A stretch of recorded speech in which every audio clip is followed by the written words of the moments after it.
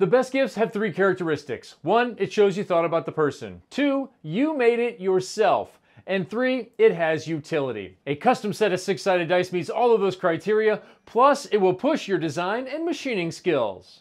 Kevin Barnett in the Carbide 3D studio. Today we're going to build your CNC skills and show you a feature in the software you didn't even know was there. Let's get to making some dice.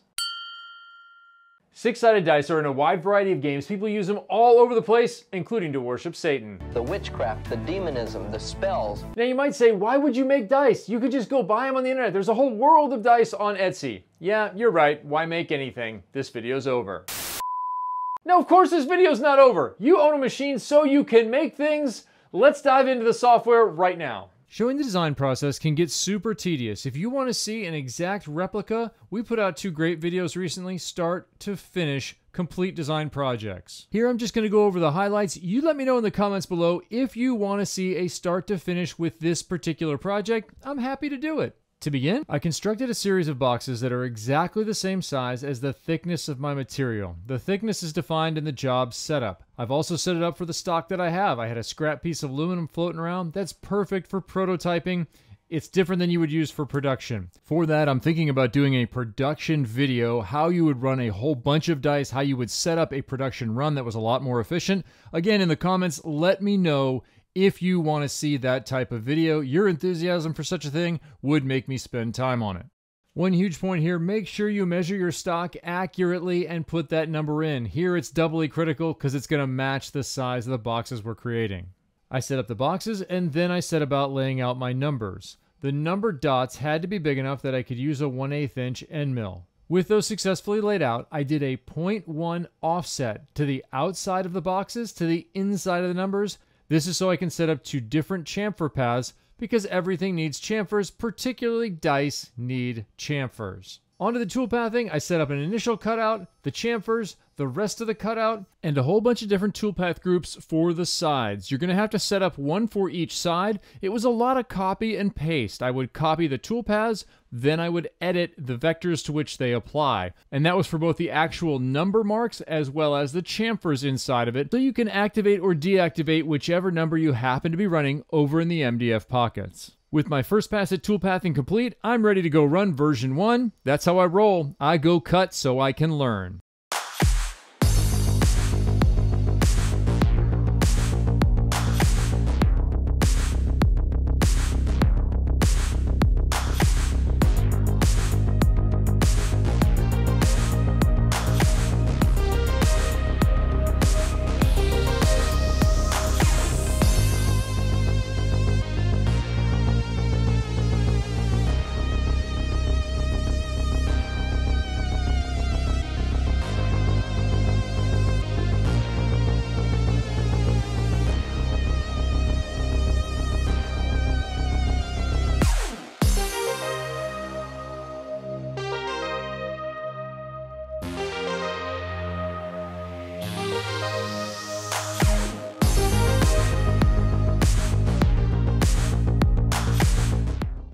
Okay, down here at the machine.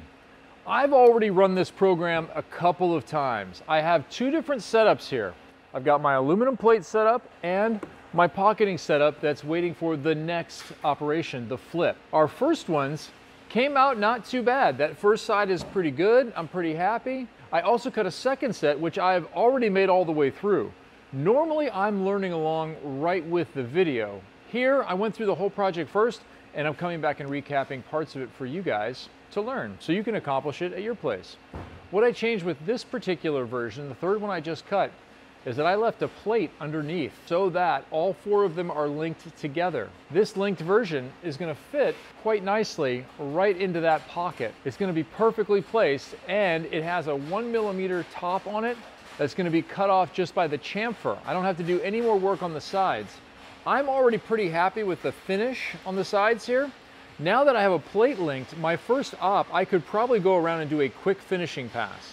I could set it up so I'm cutting an outer contour for most of what I'm doing with this first operation, and then I could do a quick outer contour to improve the surface finish a little bit. But I'm already pretty happy. You can continue to refine what you're doing with your parts, with your project, time and again. And remember throughout, be patient with yourself, be patient with the different aspects of the project, from the design to the work holding to the refining of the cutting paths. When it comes to time, I think often a lot of you are in too much of a hurry. Wow, 13! If you're making 100 of something or 1,000 of something, then that extra 15 seconds or even 1 minute might make a difference. If you're not doing that, it makes no difference. You'd rather have a better part coming off of the machine that you don't have to post-process as much. I think a lot of people trying to cut fast are not taking into account the post-processing that they are creating by hurrying through the cut. So remember to balance those aspects. All right, I'm gonna put this thing in my jig that I've cut into the MDF. I'm gonna go ahead and see how this next round turns out. Always be iterating.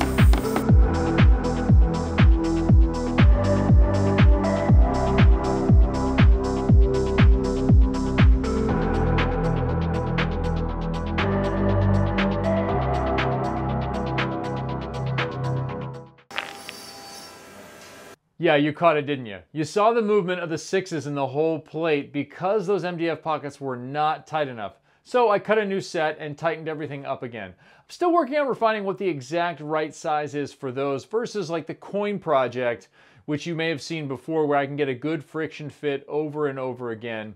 This is a little bit different with the depth that's required and the cutting forces at work. Nevertheless, even the 6s came out just fine. We were moving around a little bit, but you really can't tell. And you notice that I brought in MC Etcher on the number 4 side, and I threw a little Bulls logo on there. Yeah, you know, it's probably Bulls, it's Racing, it's Eagles, whatever it may be. It's whatever you have or whatever your client wants to throw those engravings on there with the MC Etcher, or bring in a 1/32. There's all kinds of options when it comes to making a little bit different shape on the die. Look on the internet, get some ideas, see where you might go. Additionally, fills, of course, are a thing. I've already filled with enamel. We've used the G-paints in the past on several projects, from a putter to a coin. You can use those in a variety of different colors, even just black. That looks pretty classic. But you're gonna have to get enough of a fill. I see already a couple of these don't have enough of a fill. You need to refine the process. You need to get it to a point where you like it, but you have to enjoy going there, and you have to not mind ending up with a ton of dice. I promised you a feature you didn't know existed in the software that you could learn. Inside of Carbide Motion, here's something that's going to benefit you in this type of project. You can make known offsets in your machine for projects that you're going to run frequently or when you're doing 2 operations at once. For instance, right now the machine is set to an XY that corresponds with a 3rd set of holes.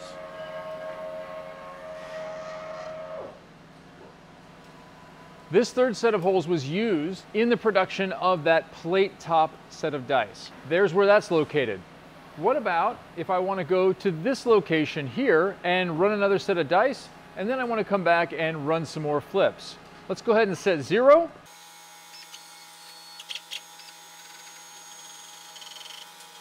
We'll take this as our rough point of 0 for our aluminum dice production. Obviously you'd want to dial it in, but let's set 0 here.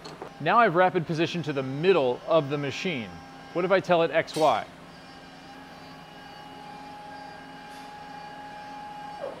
NZ +6, bang, right on there. in the software, I'm going to go to my quick actions and I'm going to tell it dice pocket number 3, and I'm going to tell it yes, set it to there as your 0 point. And now if I jog, let me pull the Z up a little bit here.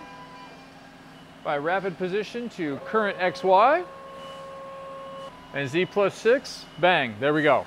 We're right back to that same setup we had earlier with our dice. We can rerun this program once we've produced the new set, and we can put the sides on all of them.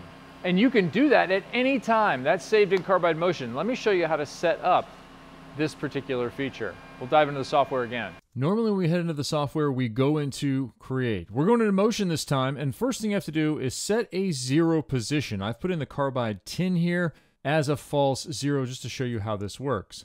Go into Motion and go to Set 0 and set your 0. 0 all as you would normally do. Then back to your Run, your main page with the job info. Quick Actions is what you're looking for. Click on that, and then you want to edit user macros. You notice I have several presets in here already. Let's add a new one. Having clicked Edit User Macros, your next click is Create from Current 0. This creates a new user macro and a known 0 point. You want to give this macro a unique name so you can identify it. Mine is Carbide 3D Tin 0. Hit Save, and OK. You have now saved that position inside of Carbide Motion. Next, I'll use one of my previous macros to set the machine 0 to the dice pockets location.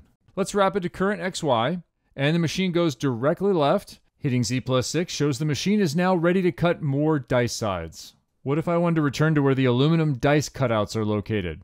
The same workflow applies. Back to the Run screen, click on Quick Actions, and then click the appropriate macro. By clicking Yes, you accept, then go to the Jog menu and hit Continue. Once again, clicking XY has the machine rapiding over. Z plus 6. With that 0 set, you're ready to cut out some more dice. Returning to our initially set Carbide Tins location is again the same procedure. Go to Run, Quick Actions, and then click Carbide 3D Tin 0. Once again, click Yes. Into the Jog menu, quickly pull the Z up. Current XY, right back to the tins. Definitely experiment with this feature. It can be hugely beneficial when you're doing flip machining or if you're making multiple parts in a single project. Whatever comments or questions you have about this video, including if you want to see a long form video of the design, put it in the comments below, and I'll be back in the studio with more information, ideas, and inspiration.